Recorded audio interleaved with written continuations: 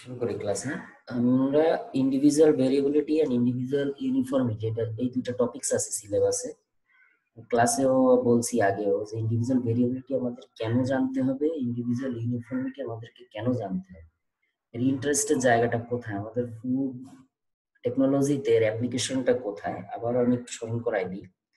ধরো আমরা যখন কোয়ালিটি টেস্ট করি কোনো কিছুর, কোনো একটা ফুডের বা কোনো একটা র মেটেরিয়ালের, যখন আমরা প্রসেসিং এর আগে কোয়ালিটি টেস্ট করি, তখন আমাদের মাথায় রাখতে হয় কিছু কিছু বিষয়। যেমন আহ, একই গাছের একই গাছ থেকে যে ফলগুলো আসতেছে, সেই ফলগুলোর ভেতরে বা একই গাছ থেকে যে সবজিগুলো আসতেছে, সেই সবজিগুলোর ভেতরে যে যে নিউট্রিয়েন্ট গুলো থাকার কথা, সেই সেই নিউট্রিয়েন্ট গুলো থাকে, কিন্তু তাদের পরিমাণের কম বেশি হয়।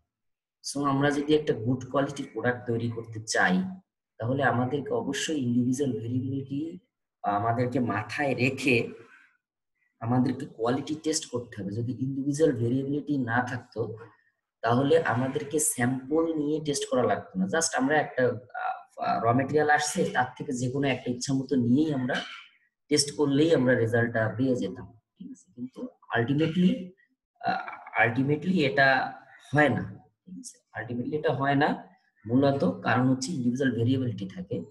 কারণ হচ্ছে তোমার যতগুলো নিউট্রিয়েন্ট থাকার কথা, সব ফ্রুটসেই সেম, একই গাছ থেকে আসতেছে, সবগুলোই সেম, নিউট্রিয়েন্ট টাইপ গুলো সেম, কিন্তু নিউট্রিয়েন্টের কন্টেন্ট গুলো কম বেশি হয়।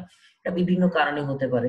যেমন ধরো আমরা গত ক্লাসে পড়ছি যে তোমার র মেটেরিয়ালের বা তোমার প্রসেসিং প্রোডাক্টের বা তোমার ফিনিশ প্রোডাক্টের তোমার নিউট্রিয়েন্ট কম্পোজিশন কেন চেঞ্জ হয়, ফুড কম্পোজিশন কেন চেঞ্জ হয়, এই ফ্যাক্টর গুলো মূলত এই ইন্ডিভিজুয়াল ভেরিয়েবিলিটির জন্য দায়ী।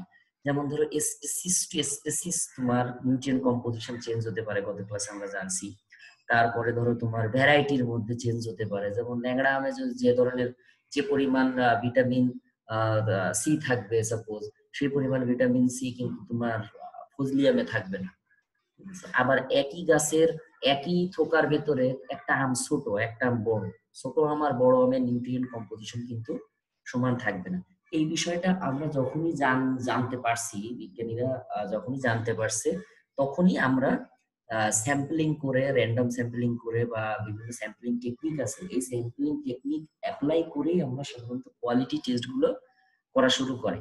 ঠিক আছে, আদারওয়াইজ আমরা যদি শুধু একটা প্রোডাক্ট নিয়ে টেস্ট করতাম, তাহলে আমরা এই এক্সাক্ট যে রেজাল্টটা, এক্সাক্ট যে নিউট্রিশনাল কম্পোজিশন ওই ব্যাচের মধ্যে, ব্যাচ বলতে বোঝায় এট এ টাইম তুমি যে প্রোডাকশনটা করো, তো এট এ টাইম ধরো তুমি 10 কেজি আমকে প্রোডাকশন করবা, সাপোজ ওই 10 কেজি আমই হচ্ছে একটা ব্যাচ। ঠিক আছে, তাহলে ওই ব্যাচের মধ্যে নিউট্রিশনাল ডিস্ট্রিবিউশন কেমন, এটা আমাদেরকে বুঝতে গেলে অবশ্যই আমাদেরকে ইন্ডিভিজুয়াল ভেরিয়েবিলিটি সম্পর্কে ধারণা থাকতে হবে, এবং এই ধারণার উপর ভিত্তি করে আমরা এই ধারণার উপর ভিত্তি করে আমরা তোমার এই টেস্ট গুলো আমরা এই কোয়ালিটি টেস্ট গুলো করি। সো ইন্ডিভিজুয়াল ভেরিয়েবিলিটি দেখো, এখানে একটা সংজ্ঞা দেওয়া হয়েছে, বলছে in biochemical research it has been recognized that an adequate sample must include a fairly large number of individual components.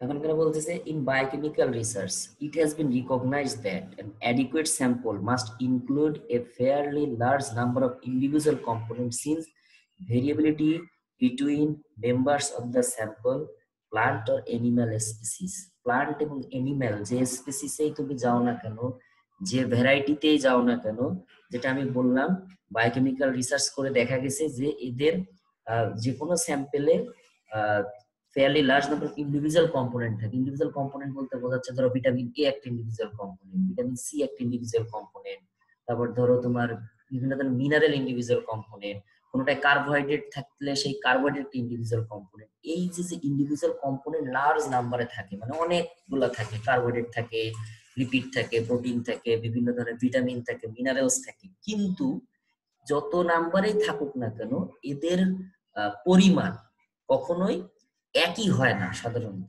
এর যে কারণগুলো আমি বললাম, যেহেতু আমরা গত ক্লাসে আলোচনা করছি কি কারণে এই ভেরিয়েবিলিটি হয়, স্পেসিসের কারণে হয়, ভ্যারাইটির কারণে হয়। ঠিক আছে, তারপরে তোমার এনভায়রনমেন্টাল কন্ডিশনের কারণে হয়, তারপরে আমরা হারভেস্টিং করতেছি কি সিচুয়েশনে তার উপর নির্ভর করে হয়, কি ধরনের খাবার খাওয়াচ্ছি তার উপরে নির্ভর করে নিউট্রিশনাল কম্পোজিশন তোমার চেঞ্জ হয়। এখানে একটা এক্সাম্পল দিছে দেখো, we can expect every tomato on single vine, vine মানে হচ্ছে একটা থোকা যাকে বলে, টমেটো কিন্তু থোকা থোকা ধরে, ঠিক আছে, আম যেমন থোকায় ধরে, একটা তোমার গোটা একটার সাথে দেখবে যে এক থোকার ভিতরে অনেকগুলো আম ধরে, 5টা 6টা 7টা আম ধরে, ঠিক আছে, এটা বলা হচ্ছে ভাইন।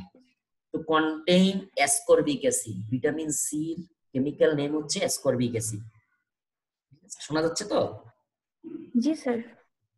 ভিটামিন সি এর কেমিক্যাল নেম হচ্ছে ascorbic acid, but we can not expect everyone to have the identical concentration of ascorbic acid. ascorbic acid পরিমাণ তোমার ascorbic acid থাকে প্রত্যেকটা টমেটোতেই ascorbic acid থাকে, কিন্তু আইডেন্টিক্যাল মানে একদম হুবহু একই পরিমাণের ascorbic acid সবগুলো টমেটোতে থাকে না, তাই সেটা একই গাছের হোক বা একই ভাইনের বা একই থোকার ভেতরে হোক।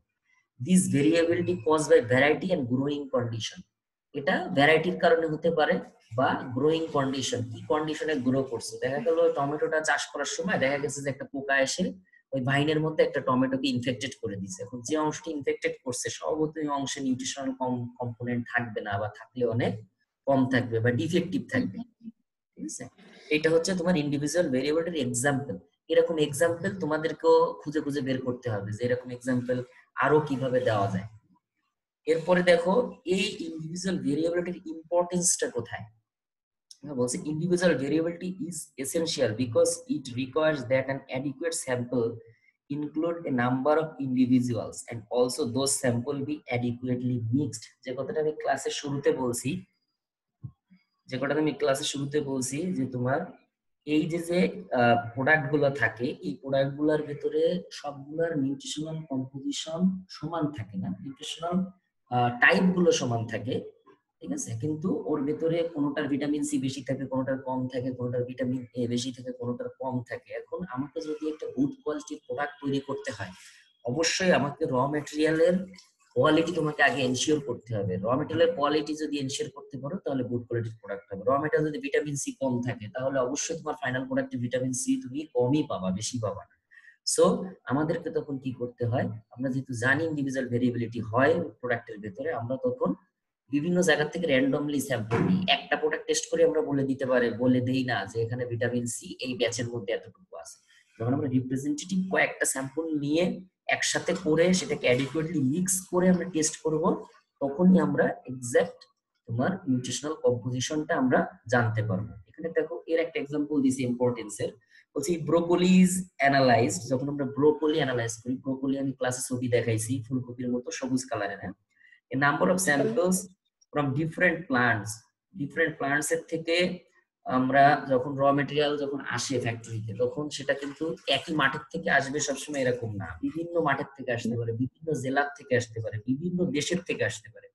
যখন আমরা এট এ টাইম একটা ব্যাচ তৈরি করব, the same degree of maturity should be used, অবশ্যই আমাকে ম্যাচুরিটিটা সেম আছে কিনা এটা এনশিওর করতে হবে।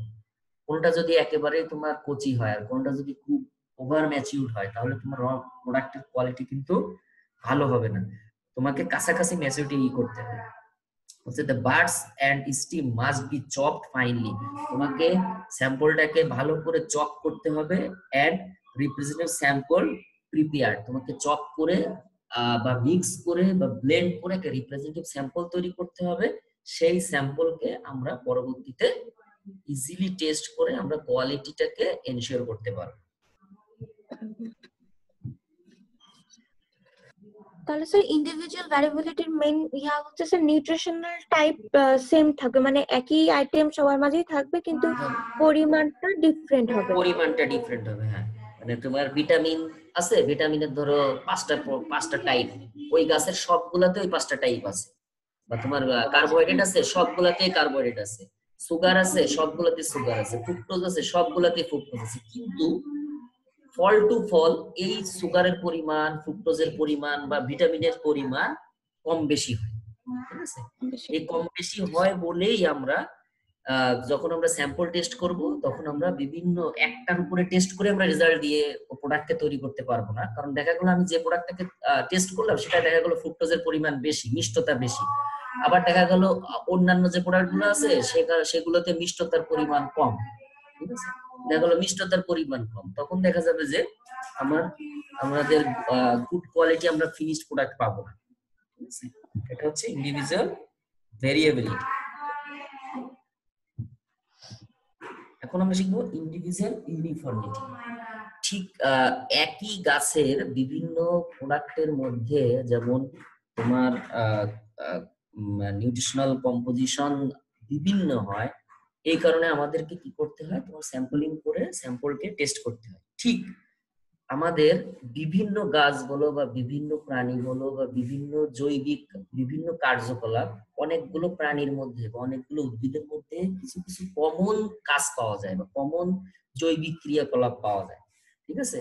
এই কমন যে জৈবিক ক্রিয়াকলাপ গুলো পাওয়া যায় এইগুলাকে বলা হয় individual uniformity. Since all living things are not same, সব লিভিং থিংস কিন্তু সেম না, মানুষ একরকম, গরু একরকম, ছাগল একরকম, আবার তোমার আম গাছ একরকম, তোমার টমেটো গাছ একরকম, এগুলো কিন্তু, তারপর তোমার বেগুন একরকম, আলু একরকম, বলছে সাম compounds and some metabolic pathway, কিছু কম্পাউন্ডস বা কিছু কম্পোনেন্ট এবং কিছু মেটাবলিক পাথওয়ে, মানে আমরা ইন্ডিভিজুয়ালি আলাদা হলেও কিছু কিছু জিনিস আমাদের মধ্যে কমন পড়ে যায়। যেমন ধরো আমরা টিসিএ সাইকেলের নাম শুনছি, ট্রাইকার্বক্সিলিক অ্যাসিড সাইকেল, যেখান থেকে এনার্জি উৎপাদন হয়। একটা মানুষের টিসিএ সাইকেল যেমন হয়, একটা কুকুরেরও টিসিএ সাইকেল তেমন, একটা গরুর টিসিএ সাইকেলও তেমন, এটা একটা কমন। আবার ব্রাউনিং রিঅ্যাকশন আমি ক্লাসে উদাহরণ হিসেবে দিয়েছি, অনেক সময় একটা বেগুনের কেটে রাখলে ব্রাউন হয়ে যাচ্ছে, আবার আলু কেটে রাখলেও ব্রাউন হয়ে যাচ্ছে, তোমার আপেল কেটে রাখলেও ব্রাউন হয়ে যাচ্ছে। এই যে তিনটারই যে ব্রাউন হচ্ছে, তিনটারই ব্রাউন হওয়ার মেকানিজম সেম, ঠিক আছে, তিনটারই ব্রাউন হওয়ার মেকানিজম সেম। এটা এনজাইমের কারণে এই ব্রাউনিংটা হয়, এটা হচ্ছে এনজাইমেটিক ব্রাউনিং, ঠিক আছে। তাহলে ডেফিনেশন থেকে বোঝা যাচ্ছে since all living things are not same, some compounds and some metabolic pathway in common, আমরা সেম না হলেও, আমরা স্পেসিস টু স্পেসিস আলাদা হলেও, আমরা ভ্যারাইটি টু ভ্যারাইটি আলাদা হলেও আমাদের কিছু কম্পোনেন্ট এবং কিছু মেটাবলিক পাথওয়ে জৈবিক প্রক্রিয়া সেম হয়। এক্সাম্পল দেখো, example of uniformity is the metabolic path of glucose or glycogen to pyruvic acid, এটা বলতেছে গ্লাইকোজেনের ফার্স্ট স্টেপ হচ্ছে পাইরুভিক অ্যাসিড তৈরি হয়, ঠিক আছে, এখনো গ্লুকোজ ভেঙে 2 অণু পাইরুভিক অ্যাসিড তৈরি হয় 10টা স্টেপে। এই 10টা স্টেপ যে কোনো জীবের জন্যই সেম, ঠিক আছে। এটা this series of reaction is used by all plant and animal cells which have been studied thus far, এখন পর্যন্ত যত এনিম্যাল এবং প্লান্ট সেলের কে গবেষণা করে দেখা গেছে এই যে গ্লাইকোজেন টু পাইরুভিক অ্যাসিড, এই যে 10টি স্টেপ সবার জন্যই সেম, ঠিক আছে। এটা হচ্ছে ইন্ডিভিজুয়াল ইউনিফর্মিটির একটা উদাহরণ। বলছে ইন্ডিভিজুয়াল ইউনিফর্মিটি আমাদের জানলে লাভ কি, ইম্পর্টেন্সটা জানতে হবে। বলতেছে individual uniformity is also important in food chemistry, individual uniformity food কেমিস্ট্রির জন্য খুবই ইম্পর্টেন্ট, কারণ হচ্ছে the accumulated knowledge is still limited. মূল কথা হচ্ছে ধরো আমরা ব্রাউনিং রিঅ্যাকশন নিয়ে সাপোজ ধরো আমরা যদি কাজ করতে চাই, যে আমরা একটা প্রোডাক্টের ব্রাউনিংটাকে বন্ধ করতে চাই, সো আমরা আলুর ব্রাউনিং, আপেলের ব্রাউনিং, তারপরে তোমার বেগুনের ব্রাউনিং রিঅ্যাকশন যে একই মেকানিজমে হয়, এর যে কোনো একটা মেকানিজম নিয়ে যদি আমরা গবেষণা করি, আমাদের কিন্তু বাকি দুইটা মেকানিজম নিয়ে গবেষণা করার সময় এবং অর্থ দুইটাই বেঁচে যাচ্ছে। সো একটা গবেষণা থেকে আমরা যে রেজাল্টটা পাবো যে না এইভাবে কাজ করলে বেগুনের ব্রাউনিংটা বন্ধ করা যায়, সাপোজ আমরা বেগুনের উপর ব্রাউনিং রিঅ্যাকশনের উপর গবেষণা করলো, বিজ্ঞানীরা গবেষণা করে দেখলো যে বেগুন কেটে যদি পানির ভিতরে দিয়ে দেওয়া হয়, তার মানে কি ওর সারফেসটা যদি এয়ারের সংস্পর্শে না আসে তাহলে ওই এনজাইম ব্রাউনিংটা হয় না। আলুর ক্ষেত্রেও দেখা দেখা যাবে যে একই, আপেলের ক্ষেত্রে একই। সো আমরা যদি বেগুনের ব্রাউনিংটা কেন হচ্ছে, বেগুনের ব্রাউনিংটা কিভাবে রোধ করা যায়, এটা নিয়ে যদি আমাদের গবেষণা করি, তাহলে আমাদের আলুর উপরে বা আপেলের উপরে গবেষণার সময় এবং শ্রম দুইটাই বেঁচে যাবে। এইটা হচ্ছে individual ইউনিফর্মিটির importance. An example the study of the, হ্যাঁ বলুন। স্যার পানি যখন আমরা বেগুন বা আলু কেটে পানিতে ডুবাচ্ছি তখন সেটা নিউট্রিশন ভ্যালুটা কমে যাচ্ছে না? হ্যাঁ, নিউট্রিশনাল ভ্যালু কিছু কমবে, কিছু তোমার লিচিং হয়ে যায়। নিউট্রিশনাল ভ্যালু তোমার কিছু স্টার্স বা সারফেসিং যে স্টার্স থাকে আলুর ক্ষেত্রে এটা হুম কমে যায়, কিন্তু তোমাকে খেয়াল রাখতে হবে যে তুমি মডারেট টেকনোলজি ডেভেলপ করতে হবে। মানে তোমার আহ, কোনটা বেশি ইম্পর্টেন্ট, তোমার ওই যে সারফেসের সামান্য স্টার্সটা চলে যায় ইম্পর্টেন্ট, নাকি প্রোডাক্ট ব্রাউন হয়ে গেলে যখন ফাইনাল প্রোডাক্ট তুমি যখন ফ্রাই করবা তখন কালো হয়ে যাবে, চিপসটার কোয়ালিটি কনজিউমারকে অ্যাট্রাক্ট করতে পারবে না, সেটা তোমার কাছে ইম্পর্টেন্ট। ঠিক আছে, এইটা বিচার করে আমাদেরকে সাধারণত টেকনোলজি গুলো ডেভেলপ করতে হয়। যেমন আপেলকে যদি তুমি কেটে রাখো কালো হয়ে গেল, একজন কাস্টমারের কাছে কাস্টমার ওটা খেতে চাবে না, বা তার হুম অ্যাট্রাকশন আসবে না। কিন্তু তোমার সামান্য যদি ফ্রুক্টোজ পানির সাথে মিশে চলে যায় তাতে কিন্তু আহামরি ক্ষতি হবে না। তোমাকে সবসময় চিন্তা করতে হবে, এমন টেকনোলজি ডেভেলপ করতে হবে যে টেকনোলজিতে তোমার প্রোডাক্টকে মিনিমাম লস করে ম্যাক্সিমাম আউটপুট দেবে। এর জন্য ফুড টেকনোলজির গবেষণা। ঠিক আছে, তাহলে ইম্পর্টেন্সটা বুঝতে পারছো individual uniformity. Individual uniformity importance হচ্ছে আমরা আহ, আলাদা আলাদা প্রোডাক্টের একই ধরনের কাজ সেটাকে আইডেন্টিফাই করার জন্য বা রেমেডি করার জন্য আলাদা আলাদা গবেষণা করে যে সময় এবং শ্রম নষ্ট করি, সেটার থেকে বেঁচে যাওয়া যাবে যদি আমরা জানি যে এই ভ্যারাইটির বা এই স্পেসিস এর মধ্যে বৈশিষ্ট্য সেম, ওই সেম বৈশিষ্ট্যটা পাওয়া যায়। তো আমরা একটার উপর গবেষণা করি, সেই নলেজটা আমরা আরেকটার উপরে অ্যাপ্লাই করতে পারবো। ঠিক আছে, সিম্পল।